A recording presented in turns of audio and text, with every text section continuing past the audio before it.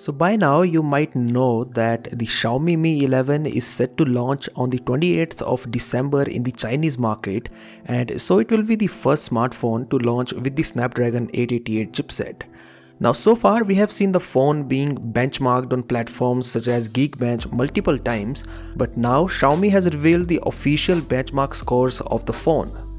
The Chinese manufacturer shared these benchmark scores on the official Weibo profile, and as we can see, the single core score of the Xiaomi Mi 11 on Geekbench is 1135. This is higher than the score of Kirin 9000, which scores around 1000 points on single core.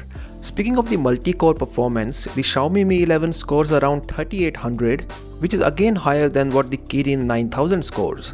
One thing that is worth mentioning is that Samsung will be launching the Exynos 2100 chipset next month, and that is expected to beat the Snapdragon 888, at least when it comes to the CPU performance.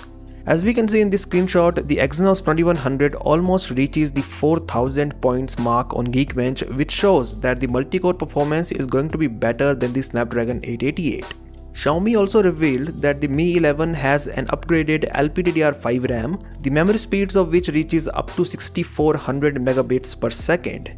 Now recently there was a price leak as well, and while it can be fake, the leak reveals the starting price of the Xiaomi Mi 11, which is going to be 4500 Chinese yuan, which translates to around $700 US. The leak shows that the price goes as high as 5200 yuan or almost $800 US.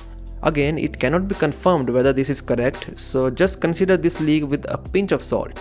When it comes to the design of Xiaomi Mi 11, there is not much left to know because we already know that on the rear side there is a triple camera setup that is placed in a square-shaped camera module. On the front, there is said to be a curved screen with a single hole punch cutout on the top left corner.